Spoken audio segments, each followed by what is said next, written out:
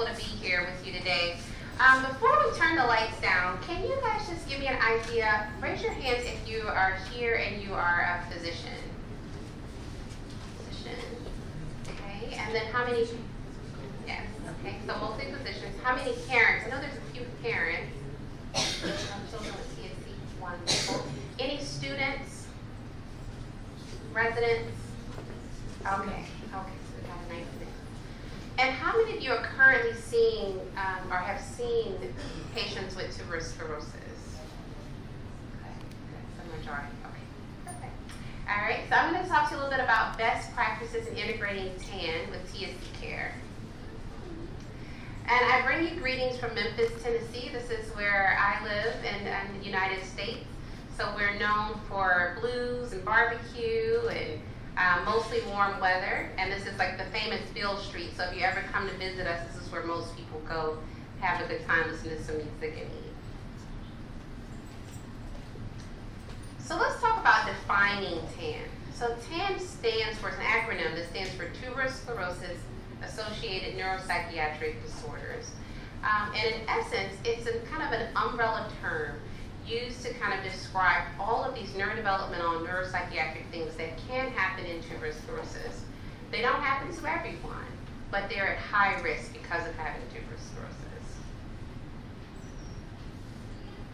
This schematic shows the TAND spectrum. If you look at the umbrella, each section of the umbrella, each different color represents a level. So you have the behavioral level, the psychiatric level, intellectual level, academic level, psychosocial level, and neuropsychological level. And underneath are all the different symptoms or diagnoses that go with those levels. So it's just a way of organizing our thoughts about TAND so that we understand the breadth and scope of what can happen.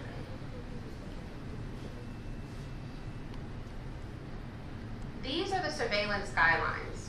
So we really want folks screening for TAND at least annually. And comprehensive formal evaluations at these key ages, so 0 to 3 years and so forth. And what we mean by comprehensive formal evaluation, so in the recommendations that wasn't clearly defined what's meant by a comprehensive formal evaluation.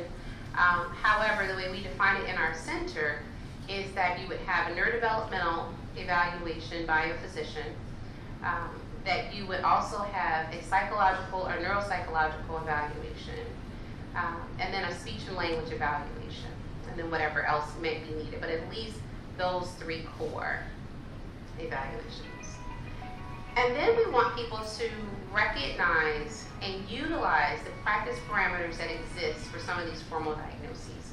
So in someone with autism, there are practice guidelines for autism.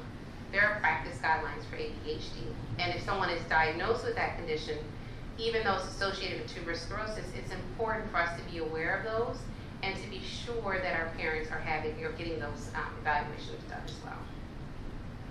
Considering the need for an individualized education plan, that's our term for it in the U.S. You know, everywhere is a little bit different, but what we mean by that is that when the individual with TSC goes to school, that there's a plan in place, because everybody should be able to go to school. And we had a wonderful talk yesterday in Mumbai from one of the special educators about all the different options for schooling in India specifically. And so there are different options depending on how the child is functioning. And even the adults, there was adult options too.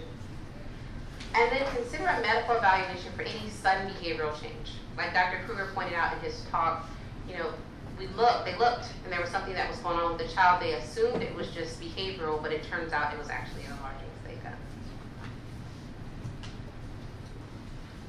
So if you look in your yellow folders, each one of you should have gotten a TAND checklist. So I'd encourage you to pull that out as I'm kind of looking at that. And if you don't have one, just raise your hand and I'm sure someone can bring you one. Everybody have it.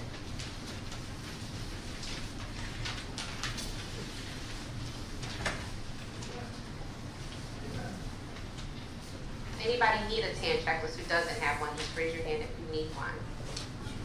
Okay. All right. And so this TAND checklist was specifically created by Dr. DeVries to help guide our screening. So when we're screening for TAND, this is where we start in our clinic. We go through each section with the family. This first section is just early development. We want to know the age at which they accomplish these tasks. And for young kids, they may have not accomplished them yet. Section 2 is all about current development. So what is the individual currently doing for themselves in the areas of self-care, language, and mobility? Section 3, and this is where we spend the bulk of our time. The TAND checklist is described as it's probably taking 15 to 20 minutes to administer if you're simply doing yeses and nos. But for us, this is a living, breathing document that we use to guide our care. So there have been times where we can literally spend 40 minutes right here in this section because we want to know not only what behaviors are occurring, how long they've been occurring, what are the triggers, what things make them better, what things make them worse, and what kind of care they're getting for each one of these conditions. So this is all behaviors in this section. Section 4 is all about formal diagnoses. So not just suspected diagnoses, like I think my child has autism, or I think he has ADHD, or he seems like he has OCD, but have these conditions been formally diagnosed by a professional? Section 5 asks about intellectual ability, whether or not it's been formally diagnosed, and even if it hasn't, what's the parent's view of how their child is functioning? I would say this is very important. This has actually been studied formally. When you ask parents, and we have parents in the room that can attest to this, how their child is doing. If you say your child's 8 years old, but how is he or she functioning? Parents are pretty accurate in estimating. So if they tell you their child's functioning more like a 4-year-old, that's something definitely to follow up on. Section 6 is about scholastic achievement. How are they doing academically? And section 7 is what I call some of the higher order brain skills. So memory, executive functioning, visual spatial skills. Then section 8 gets a little bit more personal. It asks about impact on self, as in self-esteem, and also, very importantly, impact on families. So how are the parents doing as a couple? How are the siblings reacting to having a sibling with challenging behaviors, with tuberous sclerosis, with medical complications? And in each of these 8 sections at the end, we always ask, has there been a formal evaluation or support? And importantly, would you like an evaluation or support? Because some parents will point out, well, yeah, this is a problem, but I don't need your help with that. I really need your help in this area. So it helps kind of guide our care. In section 9, we ask the parents to rate how impacted or burdened they feel by all of the yeses. And they can give us a score from 0, which they're not impacted at all. These things are happening. We're well adjusted, but we're doing fine. To 10, which is we're pretty stressed out. This is a lot, and we need some help. Then, section 10, we take the time to set some goals. What do we want to do first? What do we want to do second? What do we want to do third? In their own words. And then in section 11, we see if there's anything else that we need to cover. And then 12, in section 12, as the person interviewing the family, you give a score of what you feel, that how heavily you feel that they're impacted. Typically for our clinic, that's often the same as what they're saying. But then there are also some families who are pretty stoic. And sometimes it's evident to everyone else that they're breaking down. They need help. But they say, no, it's okay. I'm okay. But you can see that they're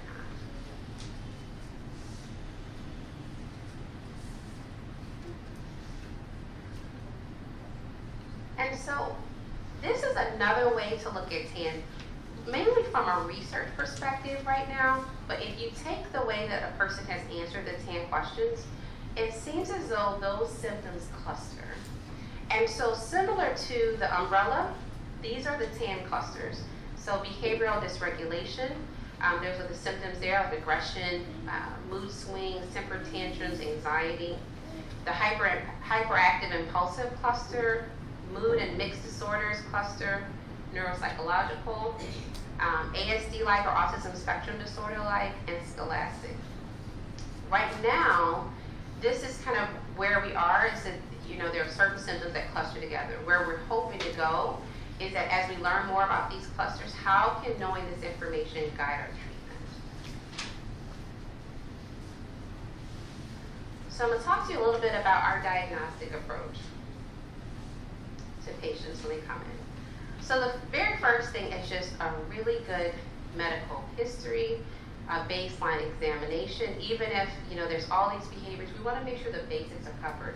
Are they well nourished? Are they well hydrated? Are they sleeping? Have we gotten labs? Are their thyroid levels normal? Just all the basic typical things that you would do for a patient. Then we focus on the neurodevelopmental examination. So what's the neurologic exam like? What's their development like? What are the things that we see when we do developmental screening? Are there some asymmetries? Are they having trouble with fine motor skills? Are they having trouble with reading? So we want to examine them neurodevelopmentally. Third, and importantly, we want to make sure that the indicated TSC medical evaluations are covered, and I start MRI there, especially when it comes to behavioral challenges, making sure we don't have something in the brain that needs to be addressed. We always want to know what their psychological and neuropsychological functioning is like. So what age child is this child functioning like? Speech and language evaluation is very important. What are they understanding, and how are they able to communicate with others? So let's consider these are special diagnostic considerations, and these are questions taken from the TS Alliance of India from parents in the area. So these are a couple of questions that we got. So my son knows and understands everything but does not talk. Even if we make him repeat words, he forgets it soon. What can be done? My son is 4 years old. He gets agitated very often and he can't express himself.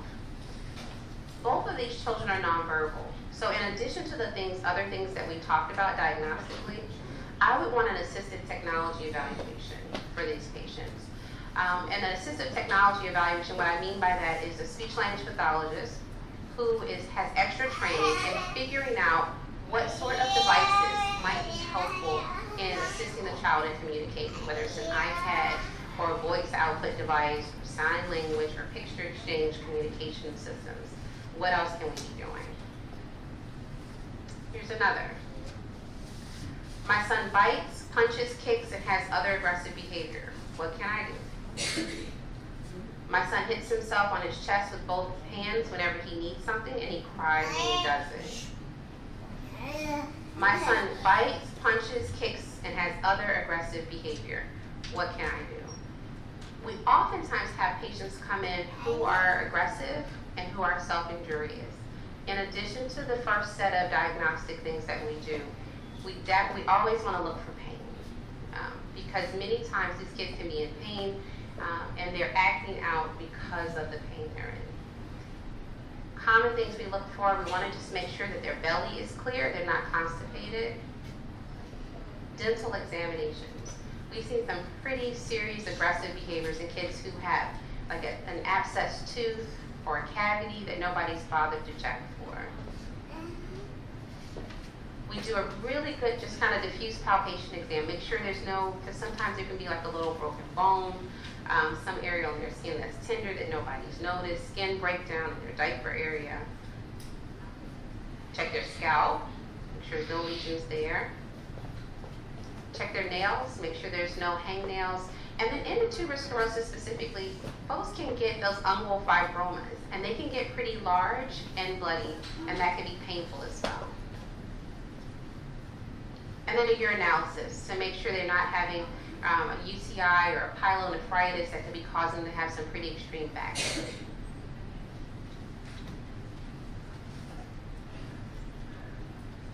So what about some differential diagnoses?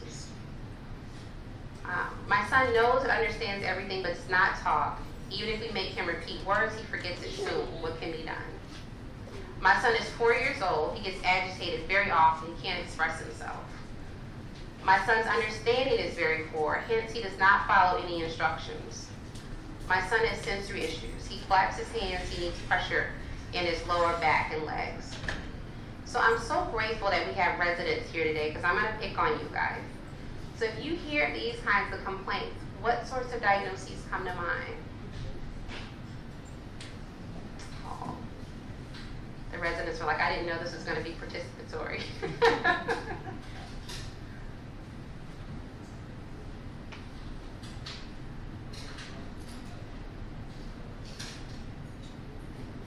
there just 2 residents, just the 2 of you? 1. Who's hiding in the back? Okay. All right, 1 answer from each one of you. That'll make it fair.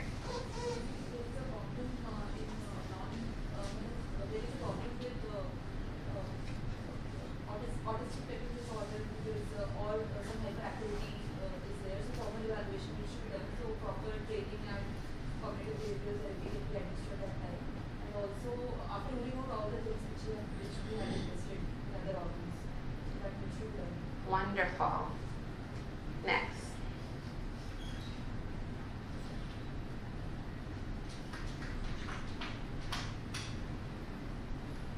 Or you, either one.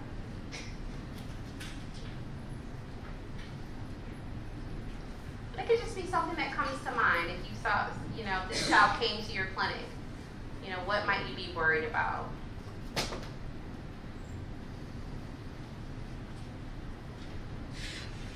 Your attendees are trying to help you.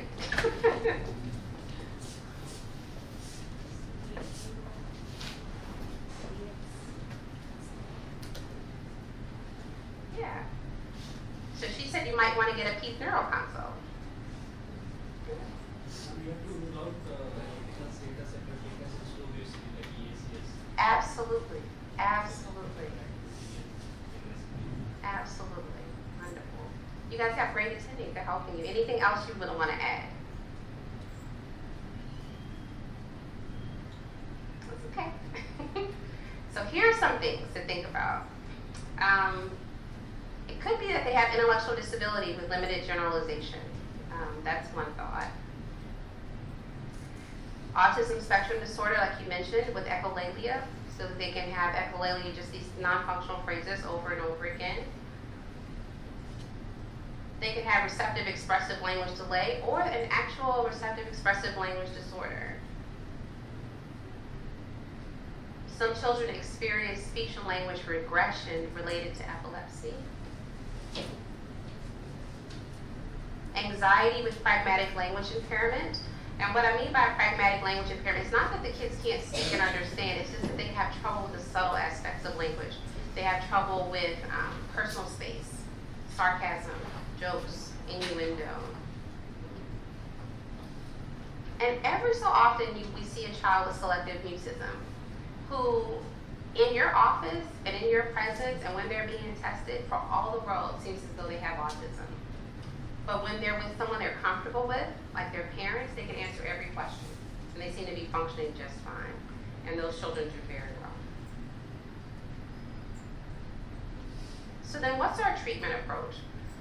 So we divided functional, symptomatic, and organic, and I'll tell you about each one of those. Functional asks what in the environment might be maintaining the behaviors, i.e. what are the functions of the behaviors. So let's look back at some of our questions. We got self-injury in the first 2 cases, and we have aggression. So why might the child be doing that? It could be because they don't communicate. We talked about the need for assistive technology evaluation for nonverbal children.